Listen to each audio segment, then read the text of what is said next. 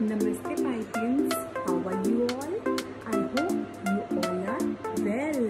So today I am here with a new activity for you. Do you want to know which activity? It's a MasterChef activity. Yes, seems interesting. So Mama didn't allow you to eat lollipops at home, right? No worries, my lovely kids. Today I will show you how to make fruit lollipops. Seems interesting, yummy, and they are super duper easy to make. You can make them by yourself for you. So let's see how to make. Then Mama will never say no to have lollipops like this. So let's make it with me.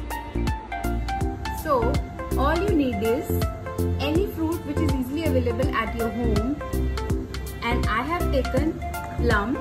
Oh, what's the color of plum? It is red. I have taken watermelon.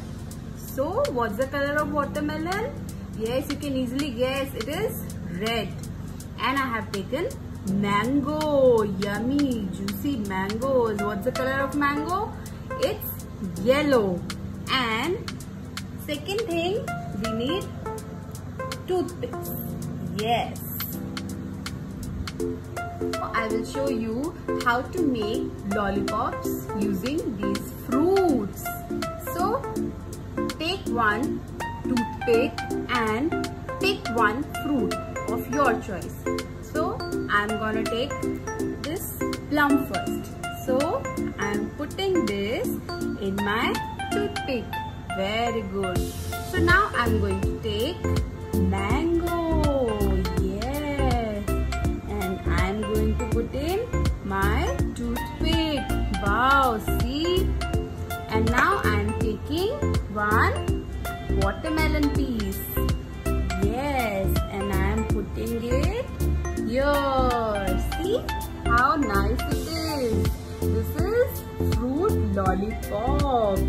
So see, you can make easily at your home by yourself, and you can add any fruit which you like or which is easily available at your home.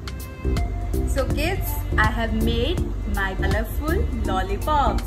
So you can also make yours. So try this recipe out.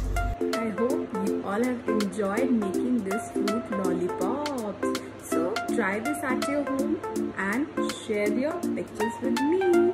I hope you like the recipe.